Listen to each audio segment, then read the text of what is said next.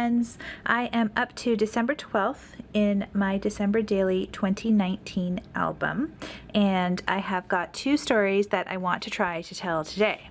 One of the ones I want to talk about is the story of just kind of a couple of things I noticed around work. That's one of the pictures that I took here of the carolers in the atrium and being able to listen to the music in the hallway. And then the other story is about us decorating our Christmas tree. So if you remember, on the 11th I had made this pocket to hold the kids' letters to Santa. So this is what I'm starting out with today. I need to do something, well, I don't need to, but I would like to do something with the back of this envelope. And then I've got lots of space over here on the right hand side to get telling the rest of my story. So I'm going to go ahead and pop this out of my album so that I can work directly on this surface.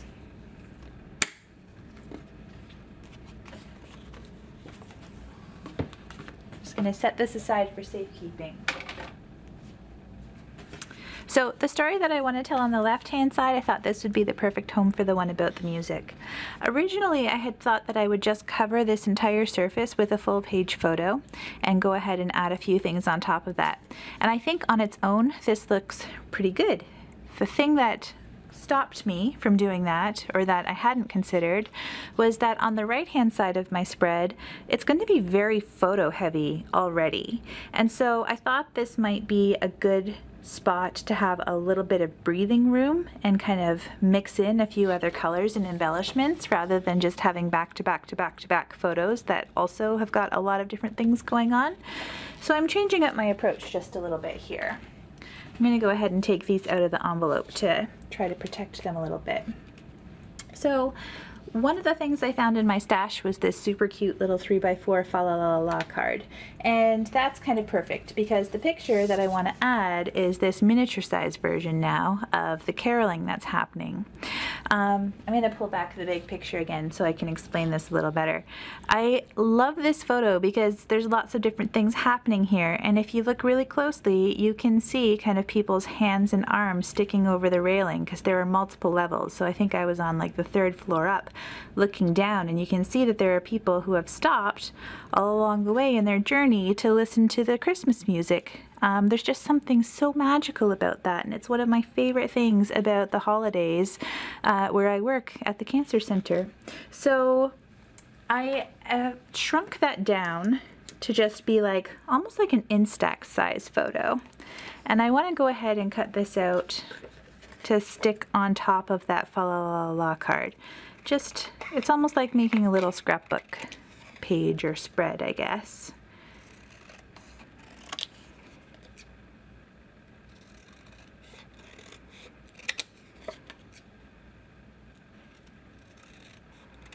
Okay, so my plan is I want to, oh, here's the other thing.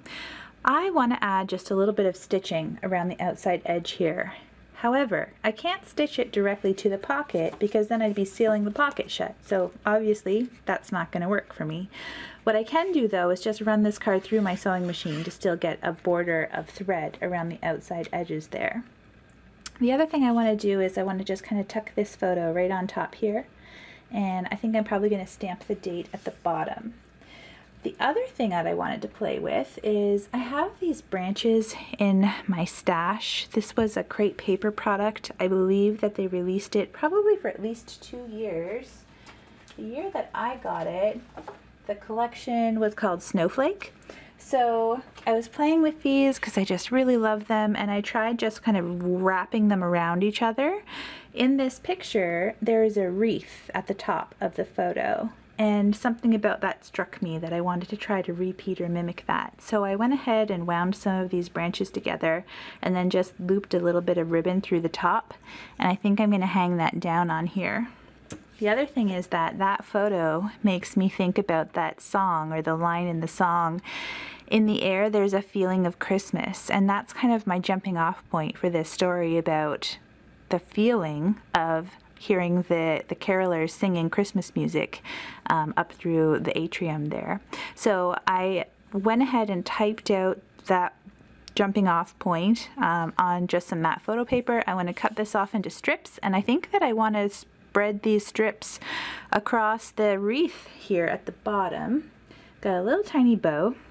but that's going to stick on too, hopefully. And then the other thing is that I did do just a little bit of journaling to explain that. I just said, in the air there's a feeling of Christmas. It's impossible not to feel it when the carolers' voices echo up through the floors of the atrium. It was so fun to see all the people who paused to listen on their way through the halls. A reminder that there really is something magical this time of year. Lunch at Papa Leo's with my work family made the day even better. So I'm going to cut this out, punch a hole in there so it'll be like a tag, and tuck it in behind the 3x4 card. So that is my plan, and I am going to get to work here.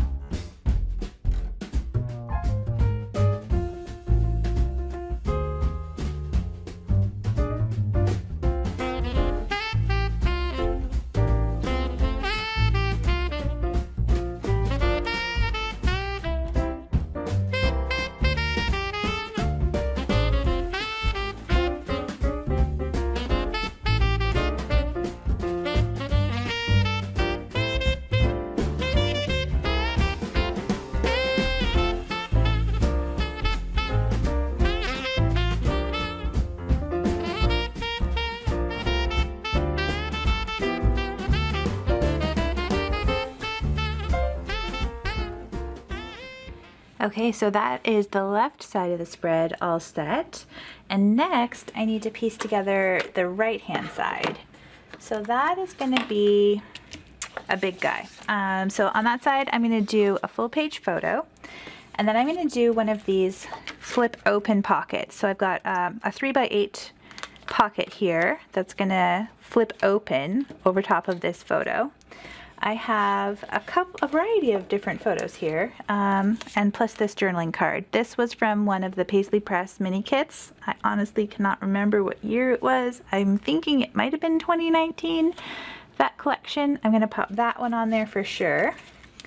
I have got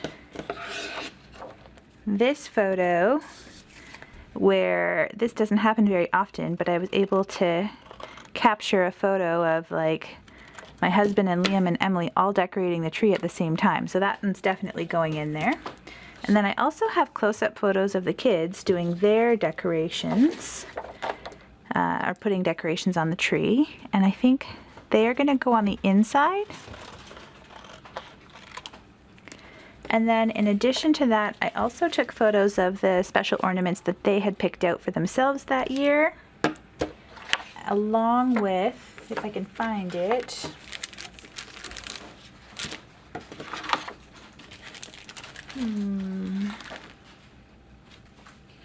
along with some 3x4 journaling cards that I printed. So this was like the digital 6x8 transparency of that wreath from the 2020 collection, I believe.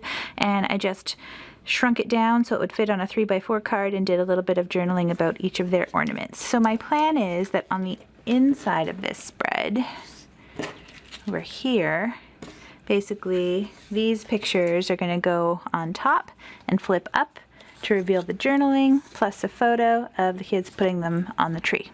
So a couple different moving parts here, and I am just going to go ahead and get to work.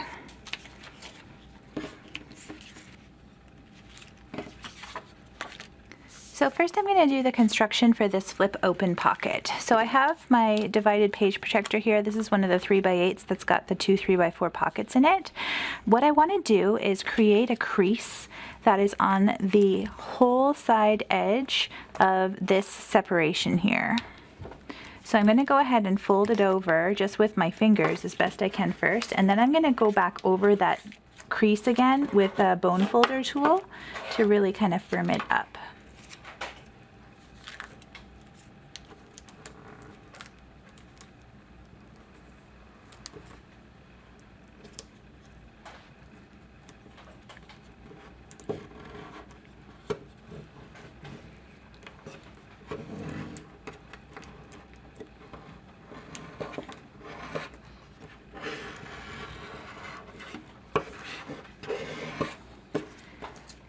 I'm going to press it down on both sides just to try to get a nice sharp crease there.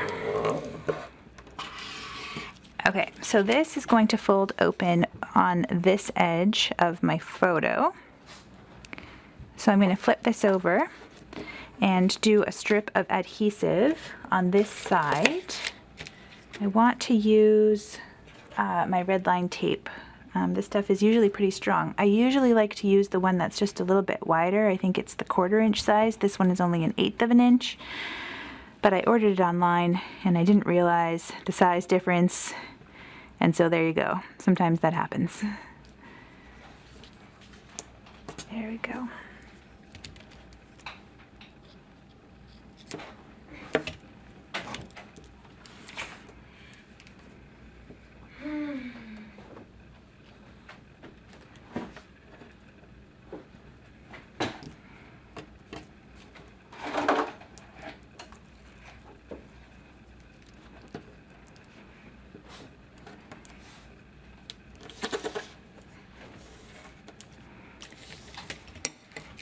And then this is going to be sandwiched. This is going to be the back side of this page or spread. So this is going to attach onto here as well.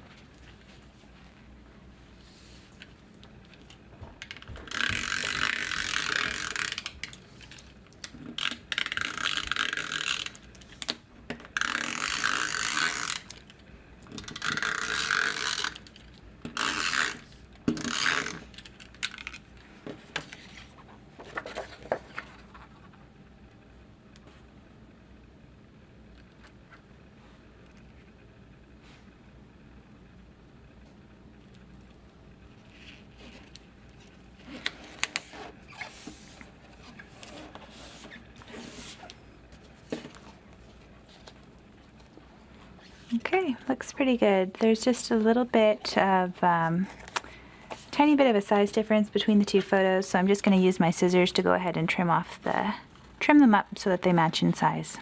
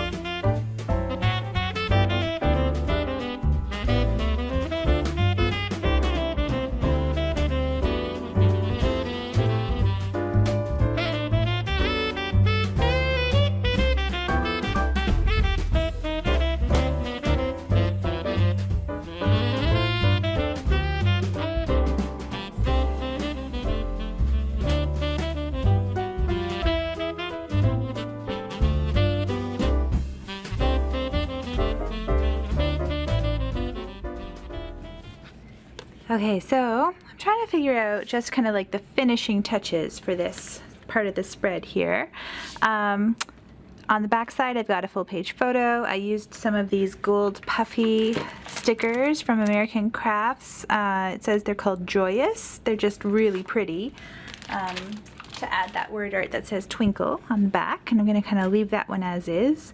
And then on the front side here, I was considering using these little tabs. So this is two separate chipboard sets from previous Paislee Press kits.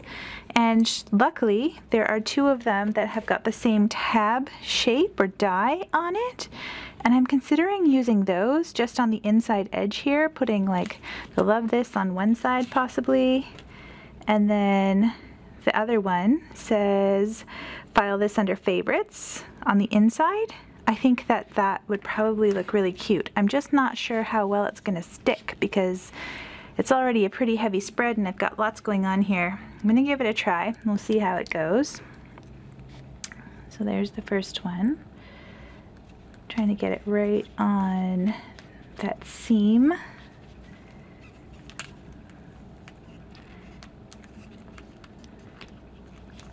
And then we'll grab the other guy and try to line it up equally on the other side.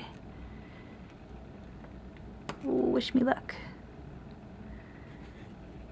Okay. I think that's on there. Looks pretty even. I think that's pretty good. And then the other thing is that I was going to put a number 12 on here. So here's what I'm doing with my number organization these days. I picked up a bunch of these snack size Ziploc bags from the dollar store, and each bag has got a different, like its own number in it, and then I just attached them all on a ring so I can just hang it up, or it can sit pretty safely on my desk. It keeps them all together, and it seems to be working pretty well for me. So I'm just going to flip over to my number 12 bag and take a look to see what my options are here. I'm going to try to keep this closed while I decide, just because that might influence my choice just a little bit. Here are my 12 options. The wood veneer, I like that because it goes well with the kind of craft colored cardstock on the other side. Alternatively, I could consider putting it up here, but I think that I really like it on this space down here. I think I'm going to stick with that plan. I've got a gold one, but I don't really have any other gold on there, so I think that one's out, I think. I've got a couple different shapes of just the white. The white works well because it makes almost like this triangle between the journaling card and then the number and then the photo and strips on the other side, so that is a good option. If I don't like that style of font, I've got this one, which also looks good. And I've also got the white polka dot with some gold on it. Again, the gold, I don't think that works on this particular one. I've got a cork one, and I've got a black one that is too dark. Okay, I think that my favorite picks are still either the wood veneer or the white. And honestly, I think the wood veneer feels like it's the gentlest on my eyes. I think that's the one I'm going to go with. I'm going to pop it in so that it kind of lines up with the journaling above and creates a line down. Yep, I think that's my pick. Oh, the other one I have too is this one that's like a vellum or a clear acetate. I think the wood veneer is still my favorite. I'm going to go with the wood veneer. And then I'm just going to pop all of my number 12s back into their home here.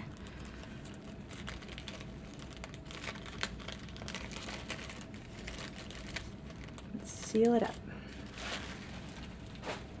Okay, so I think I will probably use some of this super skinny red line tape to attach it to the page.